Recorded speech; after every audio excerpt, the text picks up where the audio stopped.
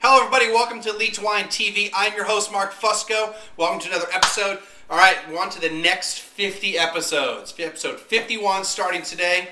I'd like to thank all of you for watching the first 50. Now we're on to the next half of the first 100. Alright, so what do we got today?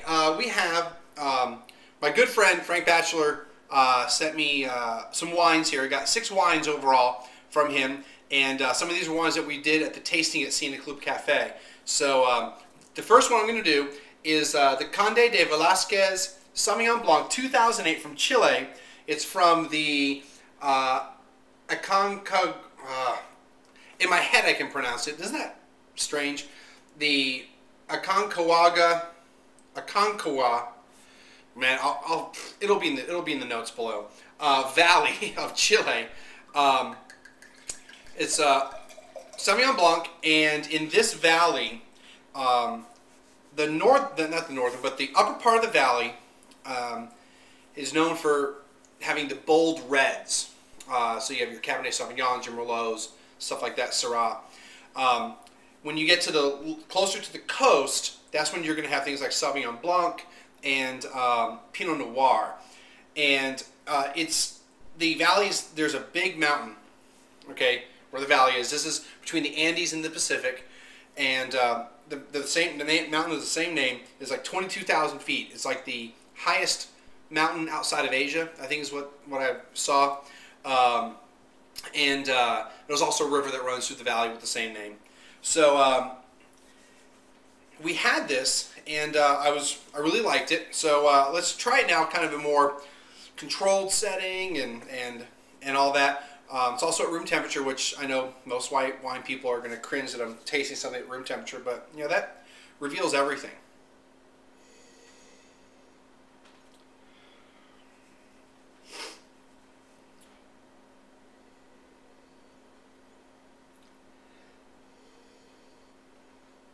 So I'm getting some good citrus on it, which I really like, and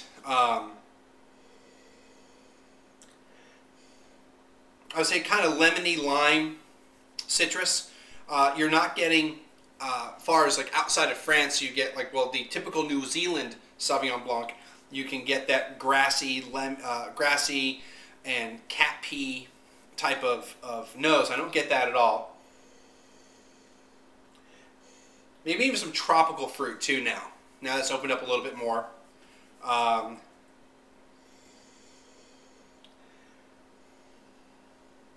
So yeah, now let's go and check it out.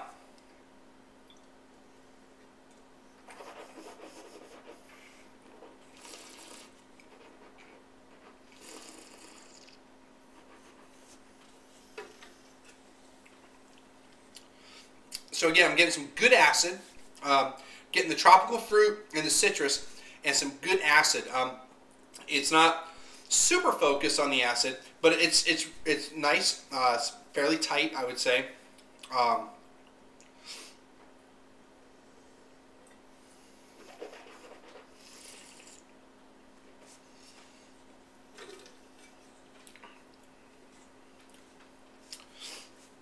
You're getting kind of that lemony flavor to it.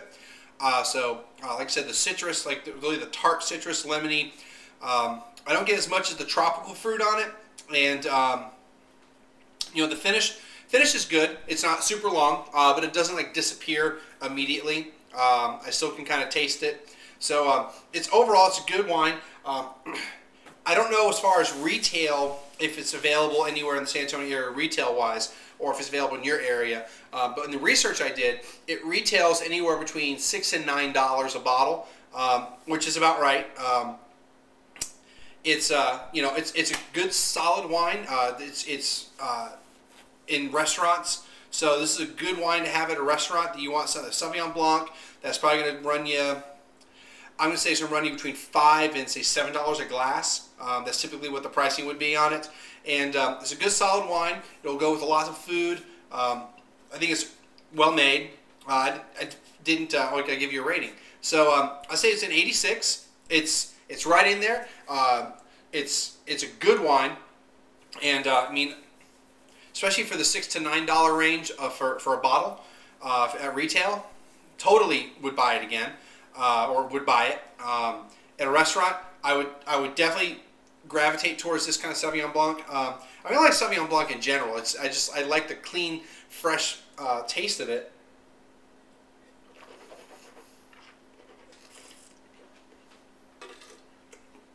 And that's what it's got. It's got, you know, it's clean.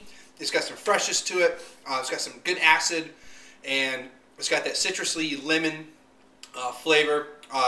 Definitely pair it well with some lighter meats like, you know, chicken and pork.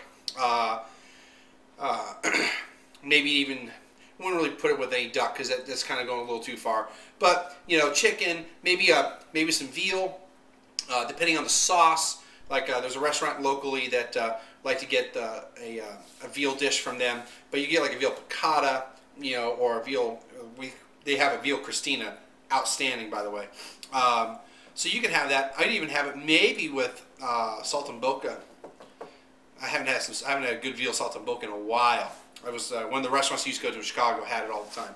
So let's talk about the area a little bit. Like I said, the valley. The lower part of the valley, they do the lighter grapes, you know, the Sauvignon Blancs and Pinot Noirs. The upper part, they do the heavier reds. Vines were first brought to the Chile area by the Spaniards in the 16th century.